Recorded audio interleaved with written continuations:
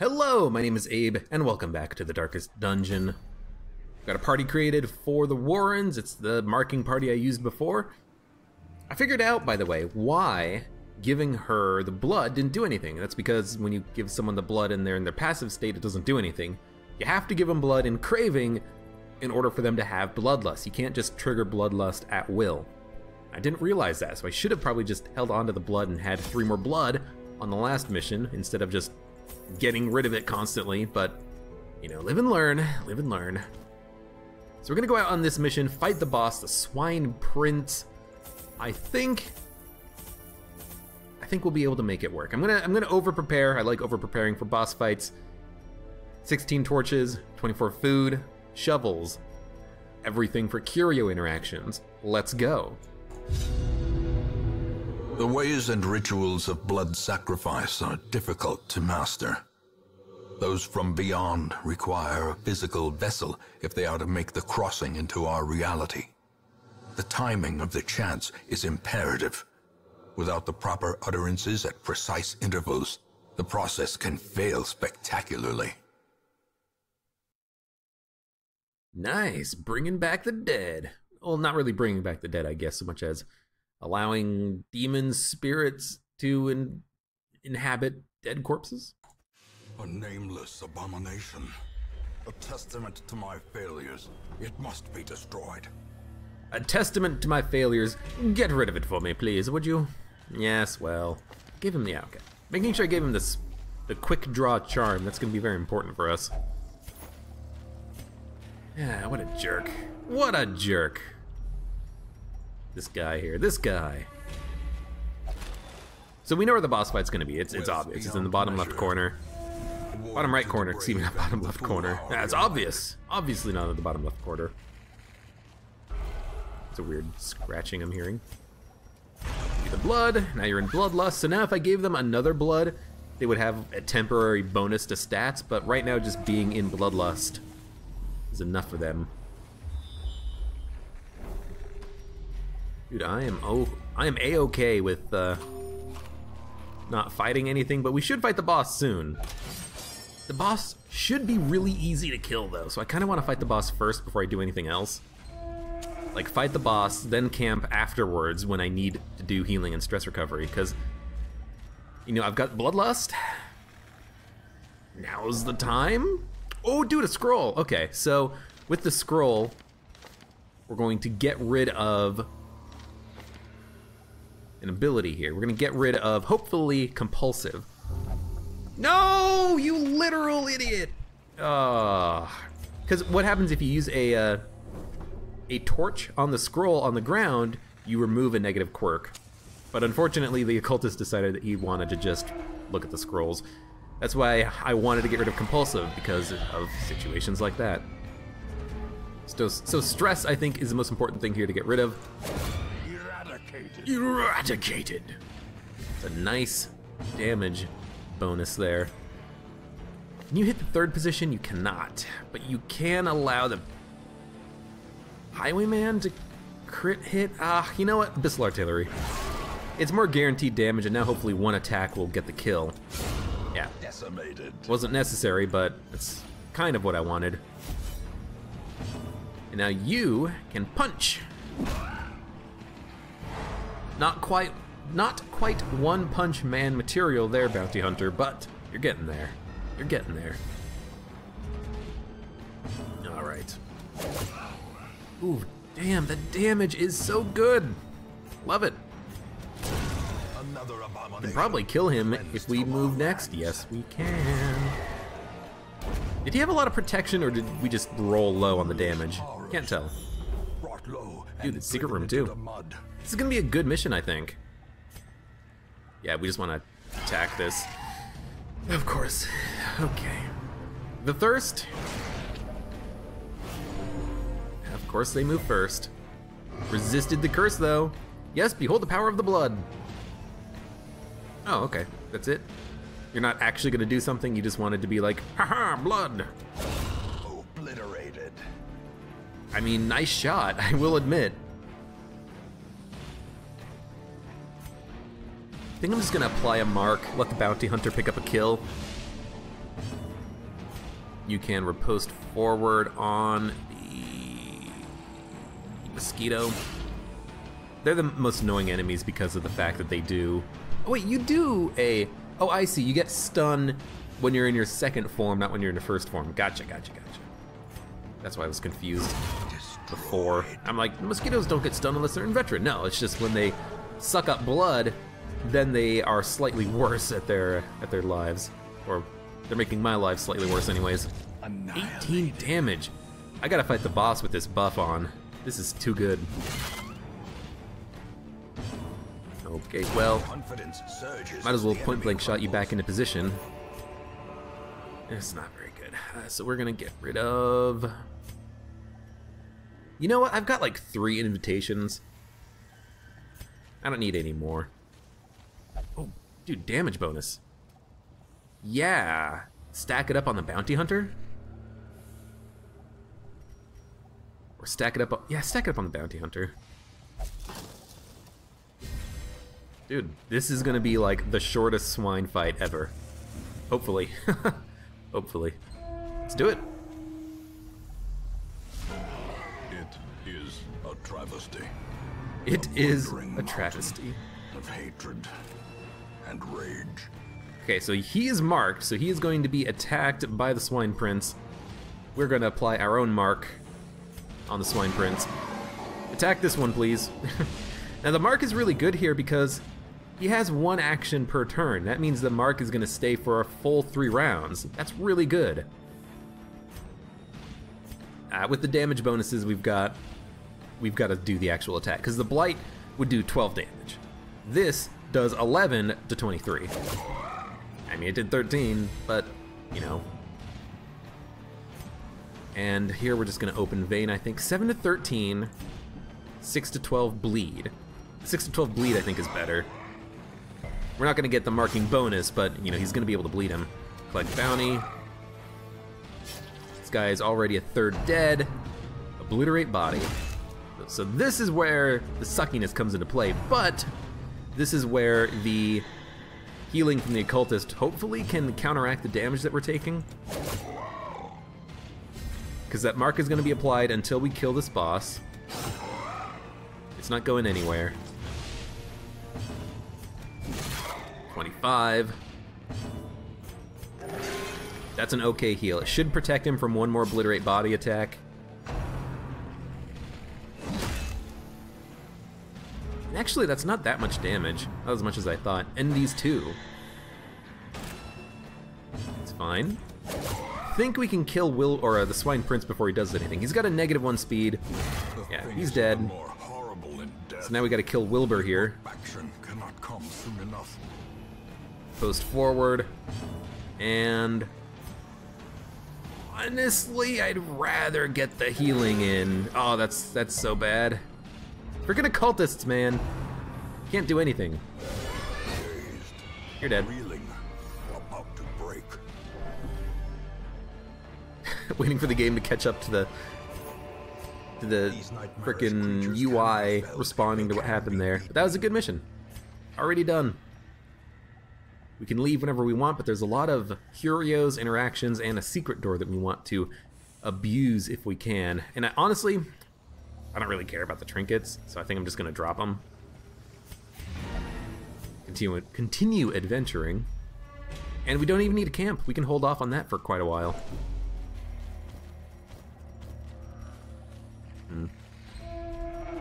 Gotta keep the key. Gotta keep at least 1 key. No! One day I will remove that stupid ability from you, you garbage man. 90% chance of a disarm. Can I micro? Nah. So you just do it instead. I was gonna ask, can I micro the trinkets to give him a 100% chance because he has the most stress, but whatever. So we'll go left, up, right, down, left. And we should be done. Oh, move into position, please. I could open with a point-blank shot.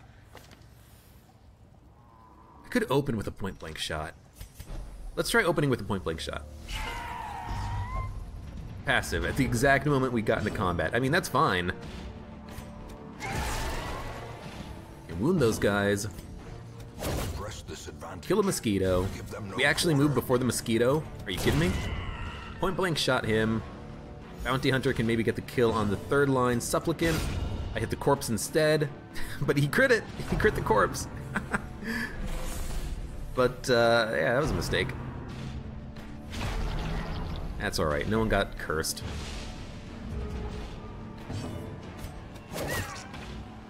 Cultist should do some healing as soon as he has a turn. Yeah. I got bandages. Yo, gather the blood on whoever has the curse is, like, perfect. Their formation is broken. Maintain the offensive. You're not gonna get the stun. Guy's basically unstunnable.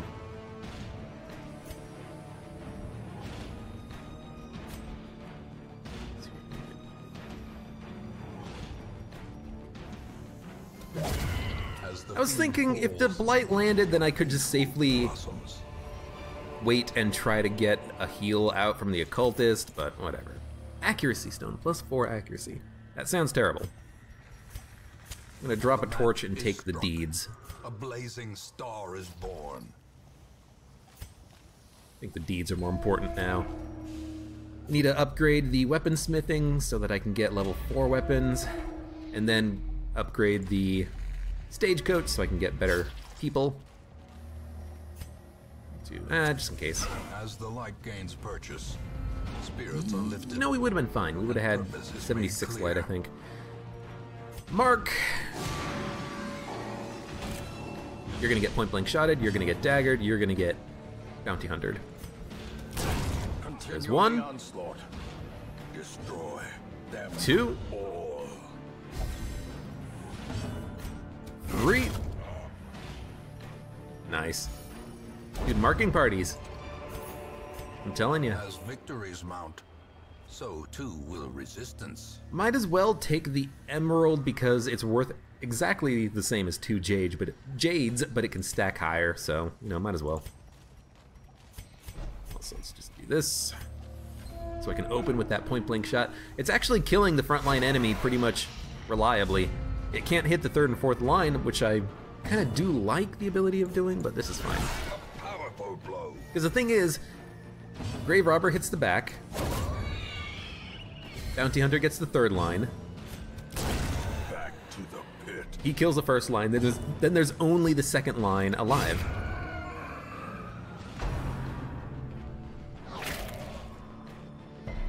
Like, that seems pretty good to me.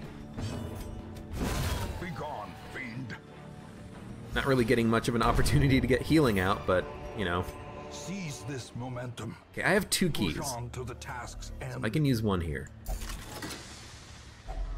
Packs laden with loot. Shovel, are don't often care. low on supplies. Might want to consider camping soon, just so that I can have another inventory space. So I can collect more loot now. But I've still got anti-venom, medicinal herbs, bandages, holy water. Like, I just haven't had an opportunity to get rid of those things. Aw, you went first. That's annoying. At least you resisted the disease. And you went first, too. Or 2nd. I want to go. There we go. A devastating blow. Of course, Flock McGlutton. Who could have forgotten Flock McGlutton? Another one falls. Another one bites the dust. Hey! Oh man, can we have a voice pack that's all just Queen songs? And another one down, and another one down. 100% light resist. Executed with impunity. When you get a combat that has like the really big 2 enemies, like the brigand guy who has the whip, the ghoul, the bone commander, I think is what he's called, the big guy. Just have it like, fat bottom girls that'll be coming your way. Dude, it's $1 million idea right there. I'm gonna camp. Heal up. Respite. A chance to steal Take oneself this, take against this, the coming and horrors. protect ourselves from nighttime ambush, better surprise chance on enemies. We don't need scouting. What we can do is relieve stress. We don't need scouting. So you're just going to make yourself better. The light, cool. The promise of safety. Still have a full 12 stack of food. Can't hold 100 gold. Get rid of... Look at all those traps. 2 more combats. Get rid of... medicinal herbs, I suppose? We don't need food. Don't touch it. I know you wanted to, cultist. Okay, Bloodsucker's gotta go because he's got the stress. And right now our stress is 0. Would like to keep it that way, please. Thank you. Do a roast.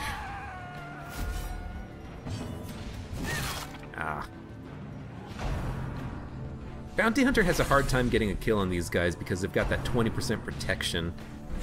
Dude, gathering the blood on the Grave Robber. They've done it like 4 times in a row. It is amazing. These guys are being nice to me. More blood? Be wary. Yeah, sure, more blood. Triumphant pride precipitates a dizzying fall. Get rid of the anti-venom. There's basically no more curios remaining. The way is lit. The way is lit. Is clear. The path is clear. We require only the strength to follow it. Really? Because you gotta actually succeed at the same time. You know what? This is fine. Sinking, move the highwayman forward to the front, open with a point-blank shot, but I like the ability to riposte into the back line for stress relief, especially now that we are at the end of the mission, or nearing the end anyways. Can you riposte 4th line? You can. As a result, I'm going to dagger 3rd.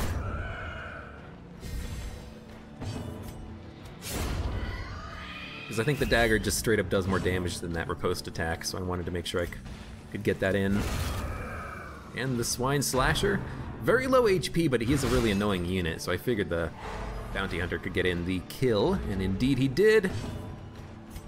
Which means we are basically done with the mission now. Can't use the key here, unfortunately, but that's alright. Get rid of the... Remind yourself that overconfidence is holy water. A slow and insidious killer. Open with a shovel. Wait, really? Alright, well, just open it. I mean, it's worth it. We're done. 0 stress on anyone. Killed the boss. Oh, well, 2 stress now. You couldn't get stressed out before the freaking trap encounter, you idiot. Here's the key. More trapezohedroids. We'll get rid of the torch and shovel. And done. Nice. Nice mission. Got another Book of Sanity. Didn't even look at what we were getting from the mission rewards, but Book of Sanity is quite nice. 20% stress reduction is kind of big. Kind of big. I like using the Book of Sanity to kind of counteract a item that gives plus 20 stress. So like, I think on the Highwayman, I think I had plus 25% stress head, or plus 25% damage, plus 20% stress head, the Dismos's head, and then I gave him the Book of Sanity, I think. Can't remember. Nervous. Plus 10 stress. Minus 10 damage if torch below 26. Nervous is something that's worth getting rid of, I think. What I should do... Let the organ notes ring out from the Abbey. The sisters are gathering. Vessels. Healers! I've got free healers! I don't feel so bad about getting rid of the last one, though. Work removed, Dark Temptation. Okay, unequipped trinkets. Sort trinkets. Stagecoach, what do we got? I guess they don't appear in the stagecoach, they appear here, but I can just, you know, grab them and bring them in if I had room for them. The question is, do I want 2 level 0 vessels? And I think I do. We'll see. Oh, dude, stun amulet. So we're totally gonna go to the Warrens, 100%. because we need to in order to unlock the last apprentice level boss, but also I've got 7 invitations. Are you kidding me? I don't need to bring any more. But yeah, this stun amulet is pretty good, and I don't think I have one. Yeah, I don't. I've got a padlock that gives me plus 20%. I've got the Houndmaster that gives me plus 25%. And I've got the stun stone, but the stun amulet is straight up better. For stunning anyways. So really quickly, we'll check out the other missions, see what we've got. We got it. We got it. Don't want it. Don't care. Don't care. I mean, the plus 20 dodge and the plus accuracy is quite good for the Grave Robber, but I'd prefer just to give them damage, I think. Sun Ring would be nice, but no, I think we want to get that Stun Stone. It's going to be a short level mission, which is not the best, but it is what it is. And we're almost to the point now where I can take more people back into the courtyard. I'd love to get one of these vessels up to level 3 at the very least, ideally 4. So maybe what I'll do is I'll take her along? Because a short level veteran mission, how much XP does that give? That gives 4 XP. That's enough to bump her up to level 3. But we'll still have one vessel for the boss, and we can still use the occultist. We're not going to use the occultist for the boss. We are going to use the vessel, I think, for the next boss on the Warrens. So I don't know. I'll figure out what I'm going to do, just because I don't know who I'm going to take. But I might want to take the vessel just to get her leveled up, so I can have another vessel that's high leveled. Because I only have 2 healers who are level 4 or 3, and they're both occultists, which is not the best. So I'll figure something out. So thank you very much for watching, though. Like the video if you enjoyed it, subscribe for more, and I hope to see you here for the next mission in the Darkest Dungeon.